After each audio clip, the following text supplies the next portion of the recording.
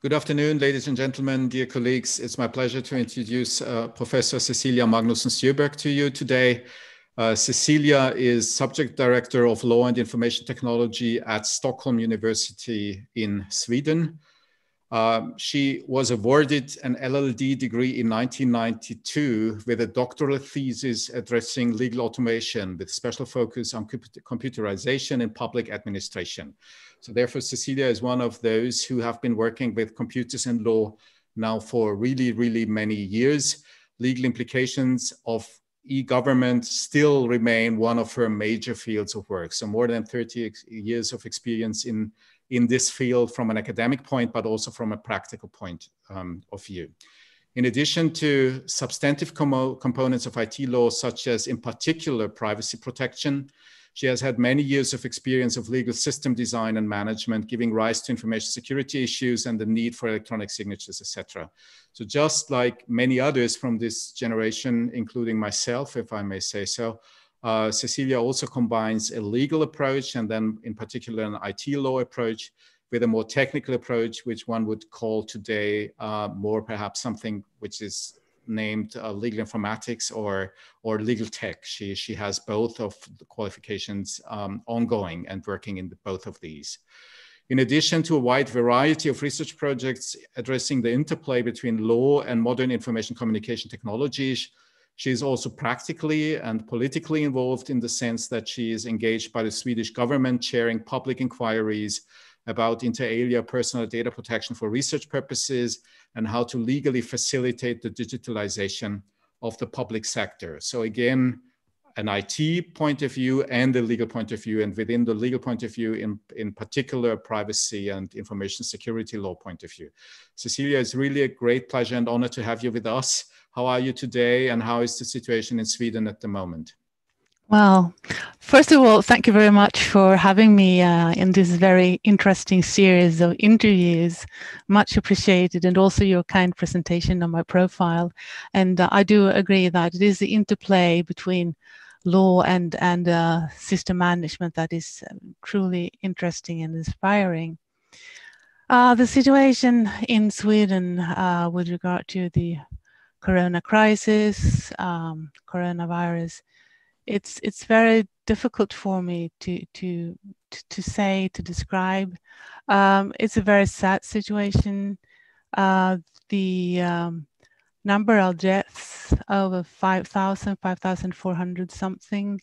The situation for Sweden in comparison with the Nordic countries, it's very difficult to summarize and to grasp. The situation with regard to elderly care, elderly people and their home is also difficult to understand. So lots of questions, lots of exclamation marks. Why not did that taken care of, etc. There is just one positive thing, and one positive thing is that the Swedish government has decided about a commission, a public inquiry that is going to be chaired by a Supreme Court judge. But that it might help in the long-term perspective. But I do not have any explanation. It's unbelievable the way in public authorities, the lack of political decisiveness. There are so many questions, and there are many people involved trying to explain, but the curves are to some extent going down, but we're still in the very midst of the corona crisis and extreme crisis in Sweden. It's sad, and it's also quite delicate politically, scientifically, etc. Yeah. So, yeah. And when it comes to your situation as a university teacher, you're teaching from home, I assume, and students are not allowed to enter campus, or are they? Yeah. Yeah, that's correct. There was this immediate transformation from one day to another that campus closed for the students, and we as employees, as staff, we were not allowed unless there was an extreme exception to pick up material or something like that. But just over a night, the teaching activity was transformed into remote digital teaching, all kinds, seminars, lectures. We were lucky within the field of law and informatics because we've had digital home exams for quite a few years. So we had that prepared, so to speak.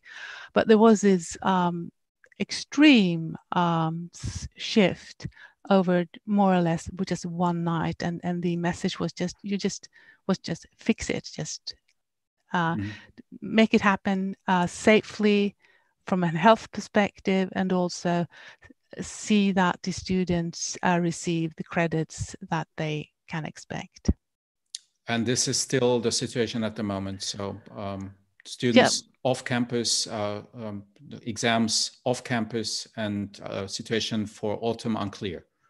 The management of the department and university, Stockholm University on the whole, has actually presented a time plan saying that by 1st of September, we as staff, we are allowed to enter the campus provided we do not use any public transport.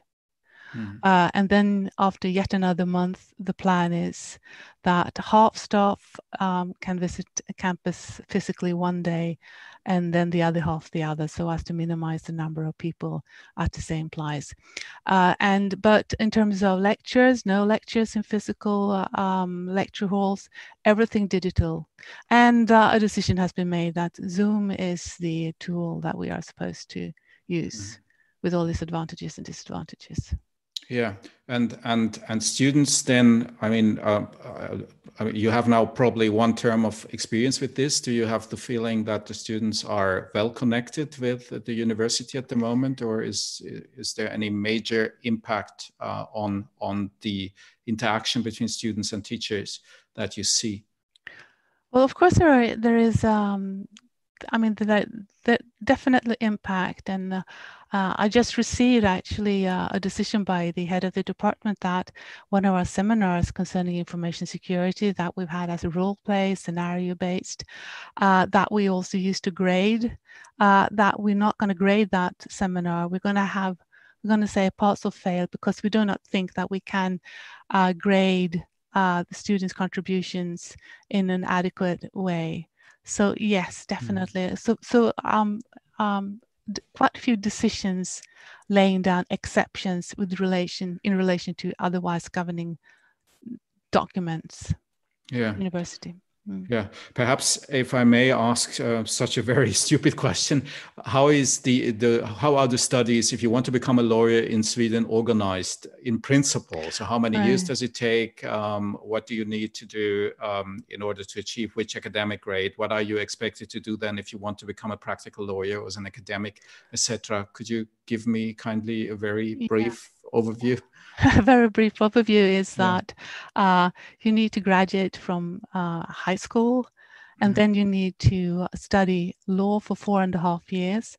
So we say that 3 years is the undergraduate, and then another 1.5 years as a kind of master's level. So in order to become a professional lawyer, you need to study law 4.5 years, and then the first 3 years are more fundamental, and then the later part you can study special courses. What's quite interesting possibly is that at Stockholm University, law and informatics is a mandatory, compulsory topic area. So you cannot become a lawyer graduating from Stockholm University without having studied law and informatics 4 weeks and being graded in that part. And then you have the possibility of special courses, cyber law, IT law, writing your exam paper. And a lawyer, to become an advocate, you need to have a number of clients, and you have some other qualifications required. And that applies also if you want to become a judge. You need to study, you need to practice at a court for 2 years. But professionally, to become a lawyer, 4.5 years at a university. And that's not fully in line with the Bologna system, or is it is it a shortened version of Bologna, or how would We you think qualify it's this? we think it's a fully adequate Bologna compliance. Okay. Because of the 3 years plus 1.5 as compulsory. That's our Okay. stand. Okay. So you do a bachelor after 3 years and then the master after 1.5. Yeah. Yes. Yeah. And all in all, it's compulsory with 4.5 years. Yes. Yeah. Yeah. And in the first 3 years in the bachelor, studies are organized in the traditional way, meaning there are subjects on public law and subjects on civil law and others on criminal law. And then there are some add-ons such as law and informatics. And general jurisprudence, exactly. So we have all the conventional topic areas. And you can see that there is a growing interest in such topics like international private law and public law. I mean, the core components are still the core components of the legal education. But what is new, relatively, not new really, because we began teaching law and informatics beginning of the 80s. But I think what makes Stockholm University, if I may say so, unique is that it is compulsory for approximately 200, well, more than 200 students to actually study law and informatics. Yeah. And at their seventh semester. Okay, so that means in more or less their last year of bachelor studies. Actually, no, that's the first year of master studies then. Okay. Exactly, yes. Okay. Advanced level, yes. Yeah, yeah. And what do you teach there? What is the purpose of this, or the goal? Well, the goal is to convey law and informatics, that it's important to both work with substantive IT law issues, but also legal system management.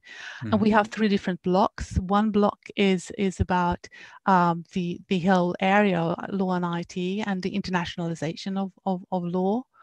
And data protection as a basis for further studies in the second block, during which we teach legal automation, the use of, coding law, designing algorithms, automatic decision making, AI implications, etc. And then we have a third block, which is about information security, legal implications of information security. And we have associated seminars. So it's that's the core components. And is it well accepted among the students, or and among the faculty? Is this something that gets sufficient support to be extended, or is it like this now for 30 years? How did that evolve? Well, nowadays, I'm happy to say that the topic area, law and informatics, is in fact very popular. Believe it or not, I think that GDPR, General Data Protection Regulation, has really helped us from a pedagogical point of view to show how important it is to let law play a proactive role. And you can find almost anything in the GDPR. So that has been has helped us to explain why, also from a legal point of view, it is important to analyze and work with legal system management. But it wasn't like that from the beginning, because then it was, computers. We are going to become lawyers. We don't want to do mathematics or structuring or programming, etc. So thanks to GDPR. So that's interesting, because this is a success story of GDPR that I have not heard before, right? So that it helps in making the students understand that the subject is of interest. Okay.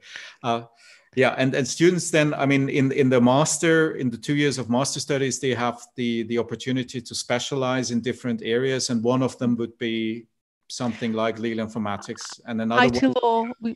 Okay. Sorry, we have one IT law, which is a special course running 10 weeks, and it's given in Swedish primarily. And then we have another 10 weeks course, cyber law, which is in English and more international.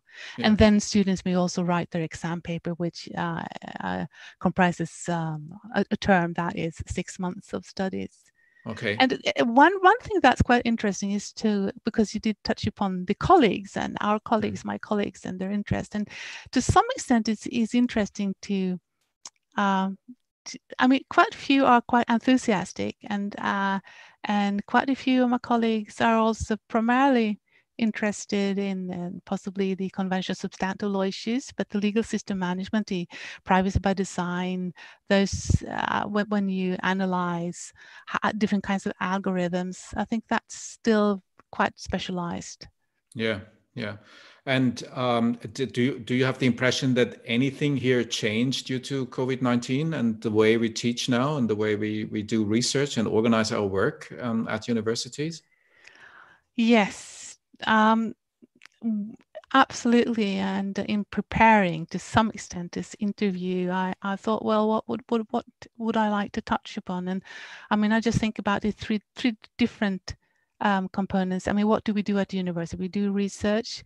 We engage in education, teaching, of course, and also the surrounding society. And I think a starting point is that the coronavirus really shows how important it is to combine substantive law issues. You need to consider GDPR from a crisis perspective. GDPR, the principle of openness, for instance, given the very sad situation or the situation in Sweden, our principle of openness dating back to 1766, providing anyone to have access to official documents that are public.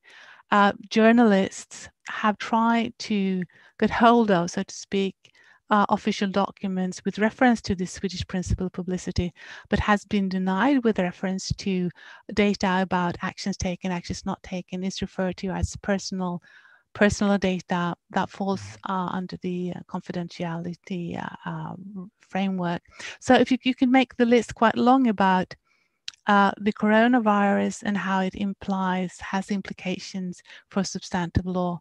GDPR is just one example. And then again, also the legal system management. I mean, we need to think even more, I would say, about information security. So it's more, there's need, I would say that there is a need for more law in informatics, that the corona crisis, the corona situation emphasizes the need for that to a greater extent. Yeah.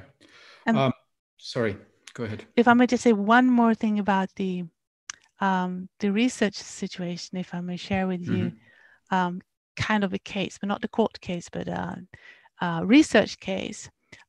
In February 2019, I was asked to write a report about e-health as an app, data protection and data sharing, and I was willing to do that. There was a well-known think tank that asked me to write a report, and I started doing that, investigating into GDPR, information security, patient data, and all that characterizes e-health. And the report was supposed to be launched April. I mean, it was supposed to be launched in the midst of the corona crisis. So I've been working with a project for quite some time. Outside of the scope of corona, no one could, it was impossible to envisage what was to come. And as a researcher, as an individual, as a researcher, it felt, to be very honest, it felt like, what's the point? Here I am sitting, digging into some articles, some recital in the European Union legal act, some kind, and what's the point when I saw everything just around me breaking down? But then after some time, I realized, well, actually, it's the other way around. It's really the environment with the outburst of corona that made it even more important to discuss the legal implications of apps. Of different kinds, apps for traceability, apps for control of spreading, etc. Apps in order to replace physical meetings, replacing that with video meetings, and also the need for law to be proactive, ready for the challenges, instead of saying that we'll solve the problems when they come.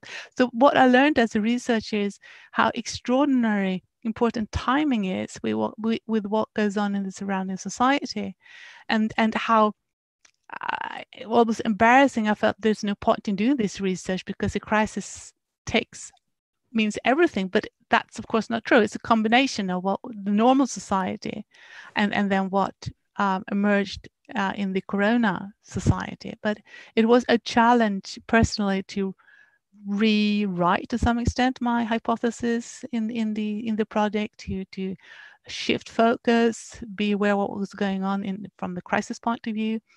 So that was a journey as a researcher, definitely. Yeah. Yeah. Perhaps to go a little bit deeper into this, I mean, if you needed to start an academic career today, and you identified this as your area of expertise, and you want and this is what you want to work on, let's call it legal informatics in the traditional sense, what would be the right approach to do this? You would probably need first to write a PhD after 4.5 years of studies. Mm. And would it be an appropriate step to write a PhD in such a specialized topic, or would you be expected to write it in one of the traditional fields first and then specialize a little bit later? You mean, I'm not sure I follow 100%. I mean, a combination of the crisis perspective or no, I mean, at the moment, it's just a very general question. How do you become an academic in Sweden with a specific focus in a given area of law, which is new, such as the one that we are talking about? And then whether this has changed or will change due to the crisis. I think one reflection is that prior the coronavirus in Sweden, there was so much focus on AI and artificial intelligence, not only from the tech side of things, but also within the legal domain. And I mean, so that was it didn't emerge as a new field, because we know that we have the AI wave during the 80s with the rule-based AI-based decision making. So we experience AI in a more modern AI, no doubt.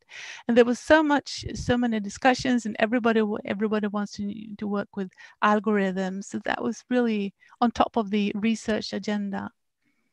But now, possibly as a result of the corona, AI in the legal domain is not that, the discussions is not that intense. And the corona, the crisis perspective, relevant. But I would, if I were to advise a young student or a student, a junior, that wants to do research, I would say go for the information security bit. Information security, which of course comprises also crisis aspects, and how you merge the crisis situation with what we up till now anyway has thought of as being the normal society.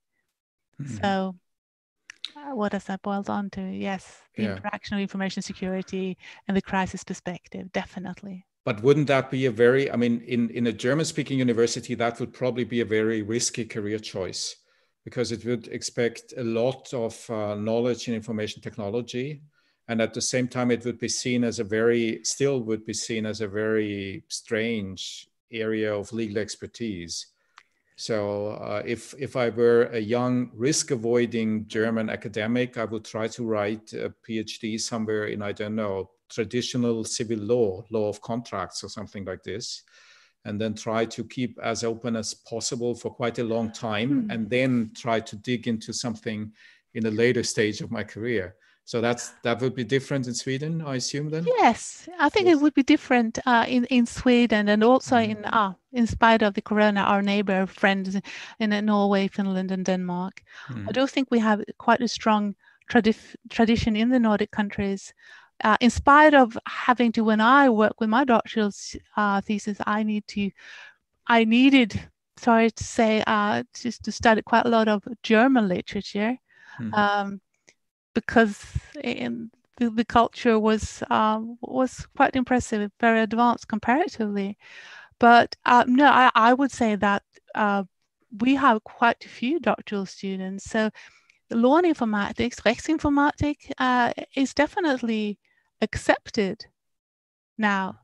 So I don't think that would be risky research to go for the legal information security, for instance. But it's important. In that perspective, I do agree that it's still important to have your roots in a traditional field, be it civil law or be it administrative law, because you still need the core components. But then if you add on in terms of an interdisciplinary approach, for instance, information security or certain aspects of data protection, and of course, legal automation, automated decision making, different kinds of algorithms.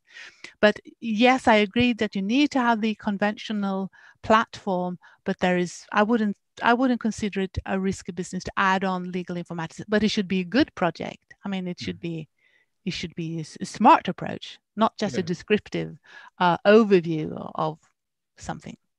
Okay, and if you have such a good and smart project and you write your PhD and it's an excellent PhD, you are qualified as an academic for the academic legal market in Sweden and in the Nordic countries.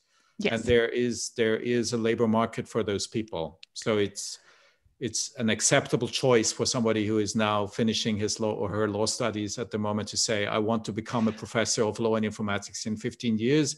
And that's why I start to write a smart PhD at the moment. And that has not changed due to Corona, or has it? I think what Corona brings to the open the need for understanding tech, legal tech. I mean, how can you enter a discussion about e-health as an app without understanding certain conditions for who does what under different circumstances? Sorry, Cecilia, may I ask you a very stupid question, but one that I receive very often on this would be, okay, so if it's true that you can't, I mean, is it true that you need this kind of specialization because everything is becoming tech in a way, or everything is becoming digital? So why not the civil lawyers or the administrative lawyers or the criminal lawyers now also doing, legal tech and civil law, criminal law, and so on? So what would you answer to this?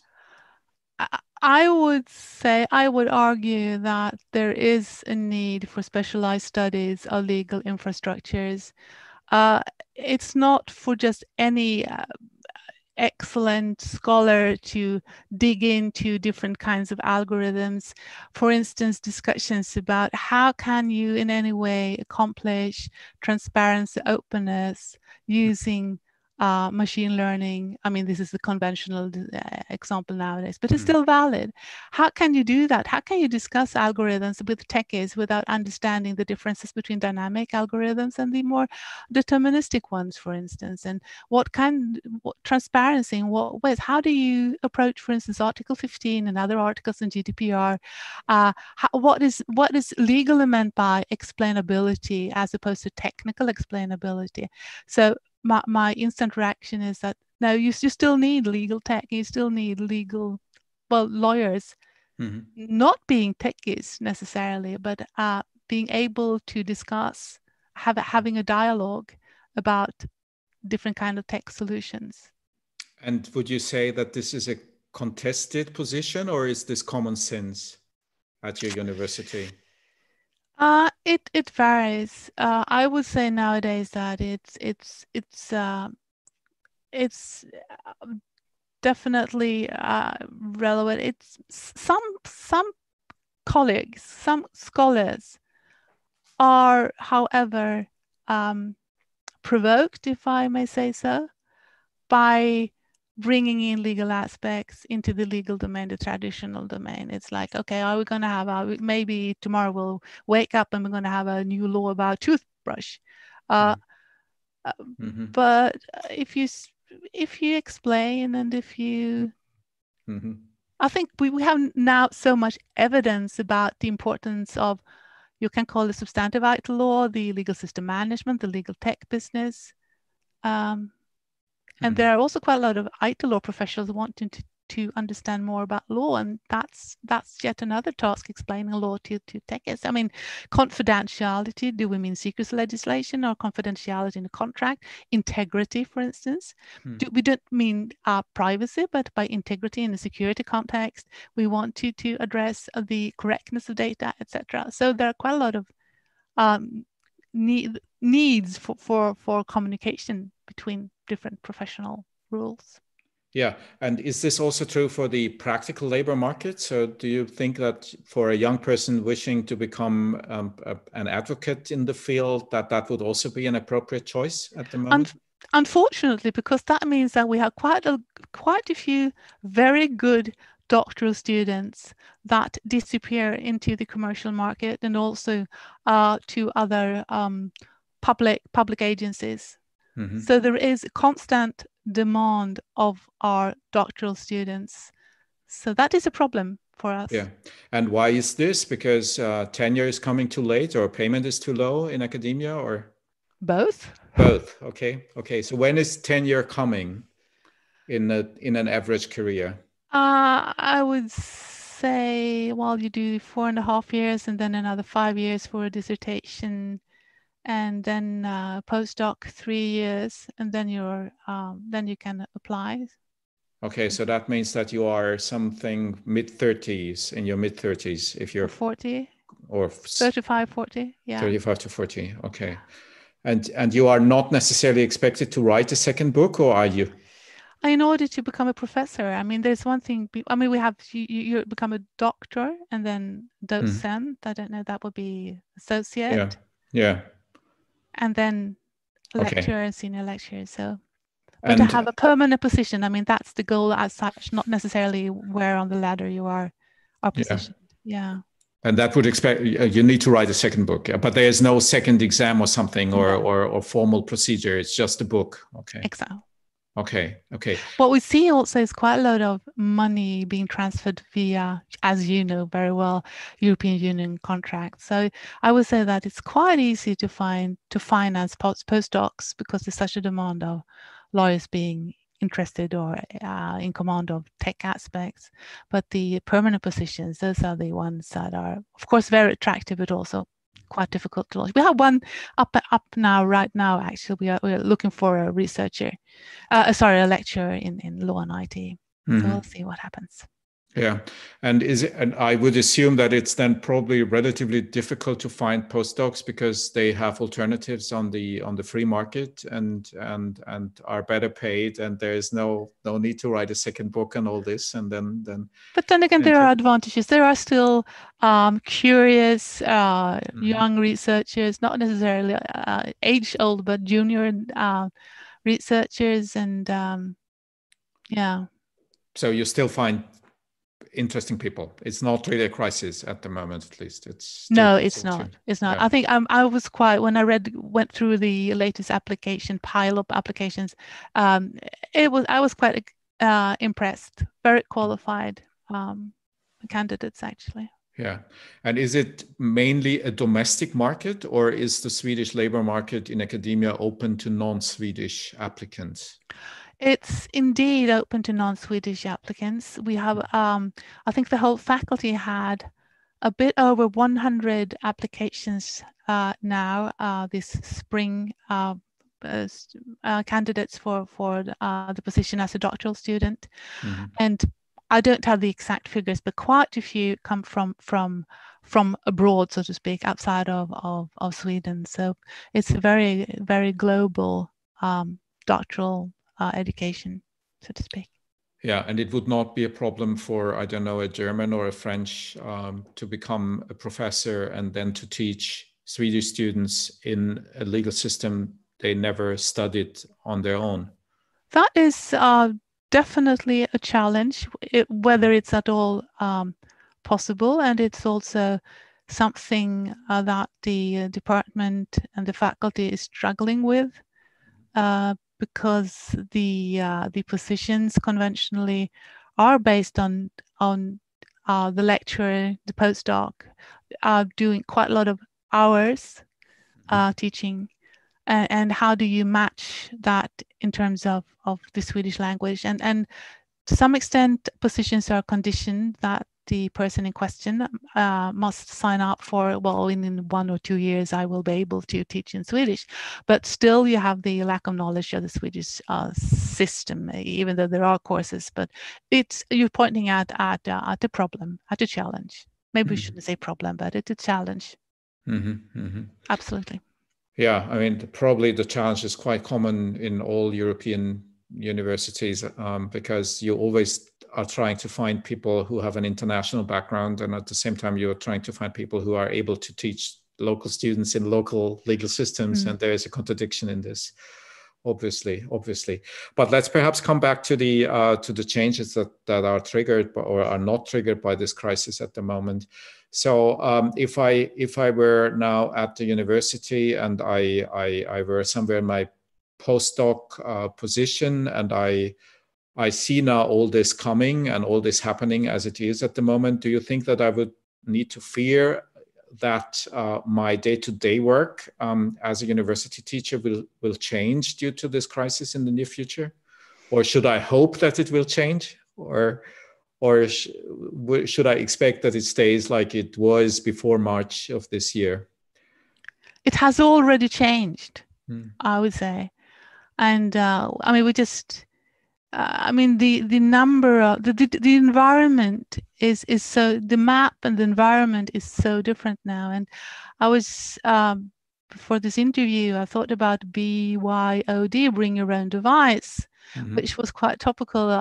I don't know, a decade ago, when people were bringing both physical hardware, I mean the smartphones and the laptops, etc., to work, and also using your private accounts, email accounts, and all different other accounts at workplace. And that gives rise to quite a few questions. I mean, to what extent is it legally okay to use different kinds of tools? What we see, I think that discussion is coming back. How do you divide the public and the private life? What can you do with your tools, your accounts? What should you do? What can you say no to?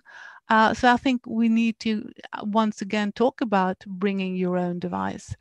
And I just to calculate it myself, and I came to the number that I am as employed at Stockholm University. I'm supposed to be in command of, let's say, I think it was 15 different platforms, Zoom, Slack, Teams, and you name it. And then there are university-specific platforms as well.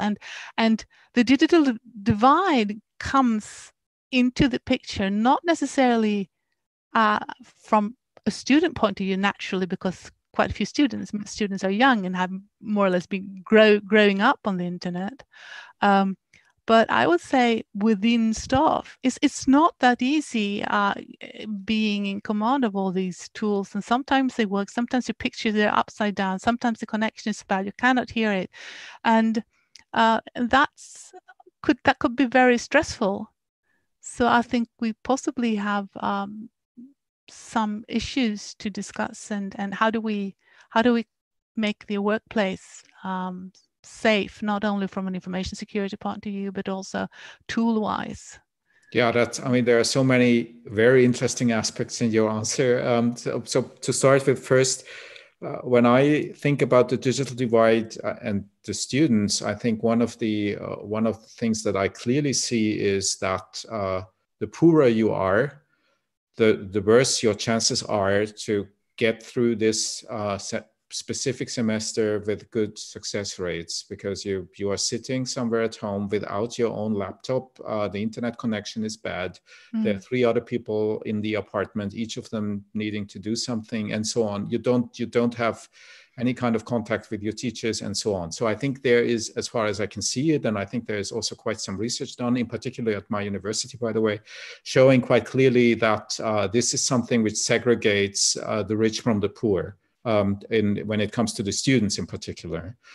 And when it comes to the teachers, I think I completely share your view that there are teachers who are able, or at least willing, to adapt to this situation, and there are others who are not. And then there's a third group which is neither willing to adapt to the new situation nor to adapt to the alternative old one, because they are at the same time in a risk group, right? So those who are not able or not willing to adapt to the new technologies, and at the same time not willing or not able to teach in presence because that is dangerous to them.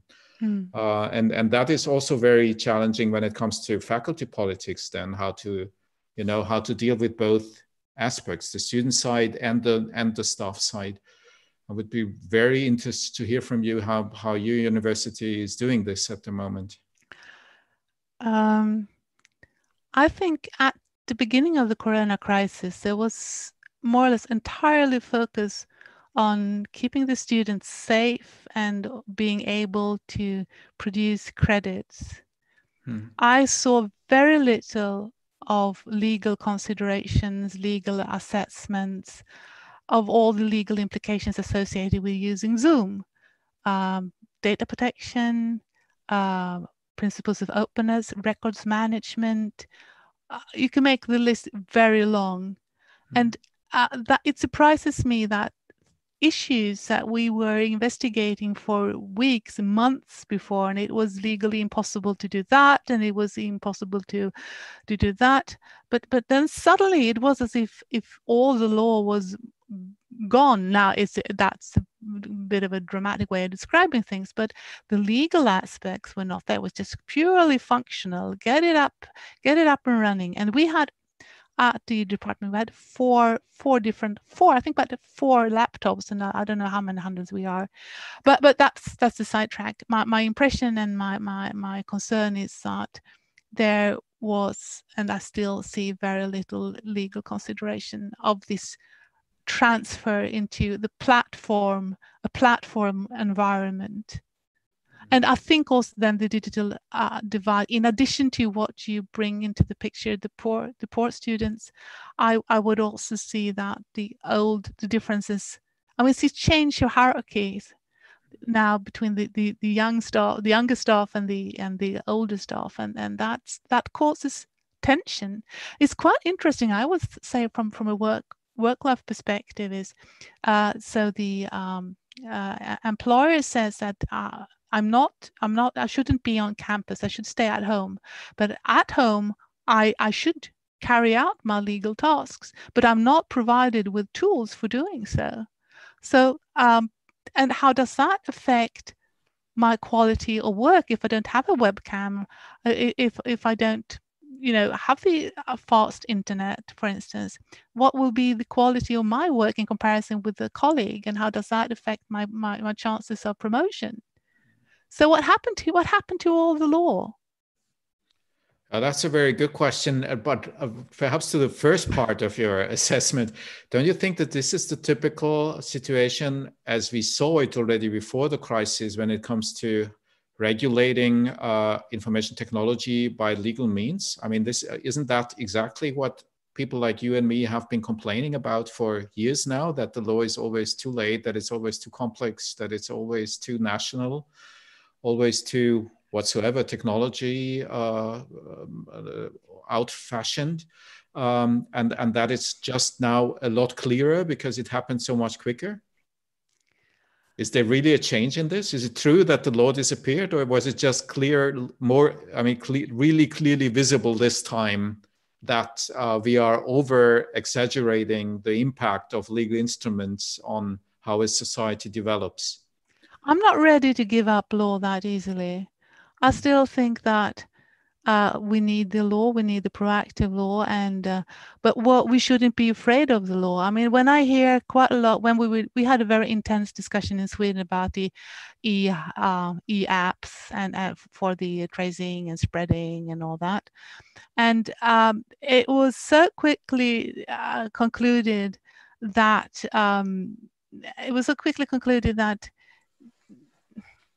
how shall I put it? It was quickly concluded that the problem was the secrecy legislation, the rules about confidentiality. But for God's sake, why don't prepare a government bill? Why not prepare the bill to the parliament and have the parliament in a democratic way making decisions? So the law became something to be blamed for. So I'm not, give up to some extent the conventional law, but that's not similar to giving up law. No, but that's not, I did not really call for giving up the law. It was just about, no, I would not do that being a lawyer. It was more a kind of an attempt to understand what the law was able or was not able to achieve prior to the crisis, and whether there's any change in this, in particular when it comes to regulating technology. So I think the argument one could make is it's not really a completely new phenomenon, that law is not very good in regulating the development of technology, and this is simply more clearly visible now because it happened so quickly and so chaotically. But then again, law does not have to be regulations. Law could be so much more in terms of soft law and in terms of test beds, in terms of those kind of solutions. But it was on the one hand, it was conventional legal reflections about applicable secrecy legislation, and then on the other side there was nothing. But that, I think that's a risk, and that's not the best solution. We should have other kinds of law into bringing that to the discussions. It was the corona showed also that there is a need to be prepared, so that when the crisis come, it's not acceptable to start to begin with the first step. We should do our homework so that we are prepared when if the crisis comes. And well, so then let's do our homework. Both of us don't know how exactly September will look like or December will look like. And both of us will need to teach next term, and our universities will need to organize something for next term. So what would you expect your university to do, and what would you expect you to do now in order to be prepared for the possible next wave, if there is any, in autumn, or for the next big thing, whatever it might be, in a year or in 3? Of course, that's a question not possible to answer, but I would expect, and I honestly also appreciate very much the way in which the head of the department and the faculty has been very open-minded, very supportive. So in spite of criticism that I brought forward, I still say that it's very understandable, and so that's human-wise a good thing. Then what is needed? Well, then we're of course back to where we started, and the situation in Sweden. And I do hope that this new commission that is chaired by the Supreme Court judge, prior Supreme Court judge, will investigate and explain and shed light on how could it happen, so that Sweden learns its lessons in the future. And you personally, you are preparing for a semester in fall that is open to both options, or? We are required to prepare for the first courses in the autumn fall to be completely digital.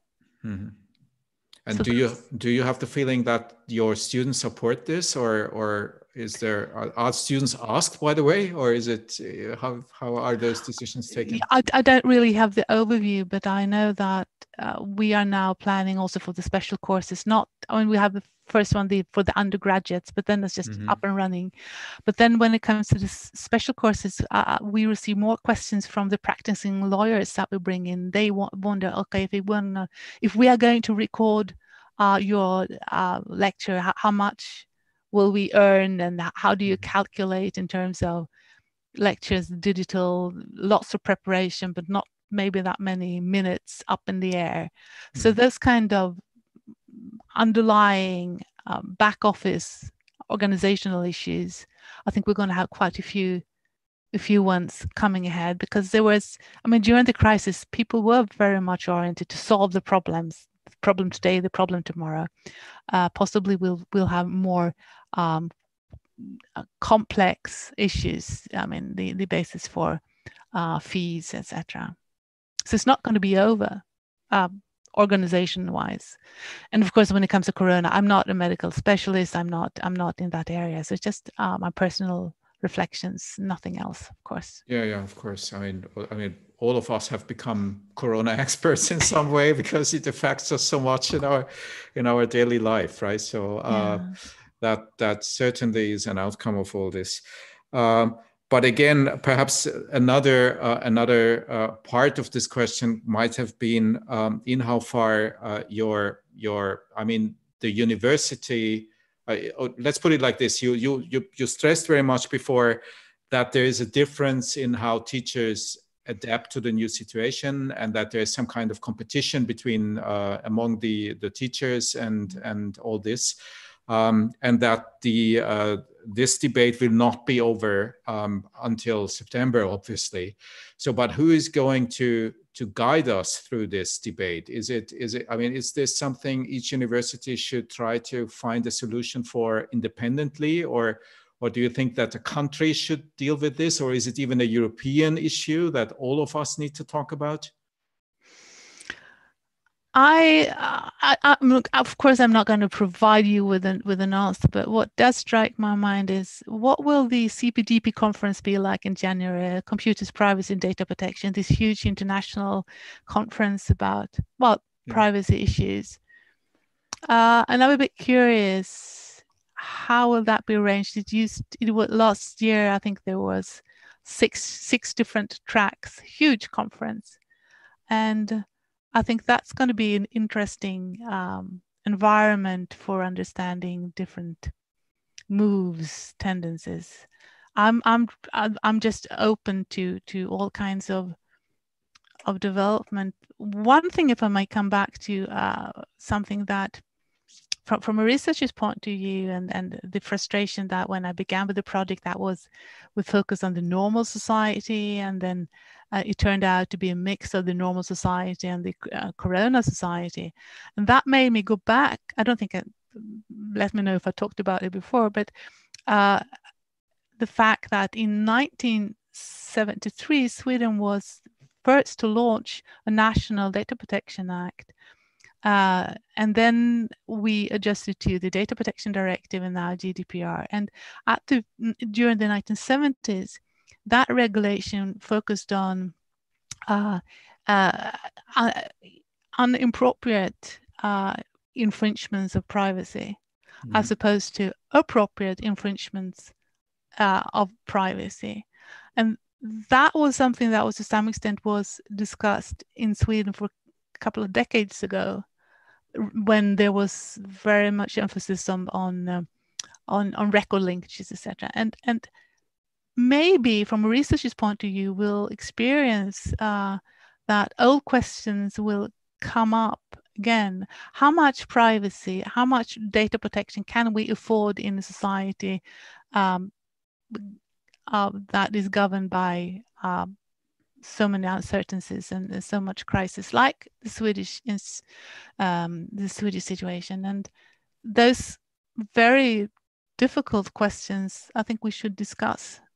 Also, how much privacy, and what about the openness? What about the fundamental principles of freedom of information, etc.? So, my hopes are that we will not avoid the really difficult questions, both as a teacher conveying that to the students, but also within the teachers' community or educational community.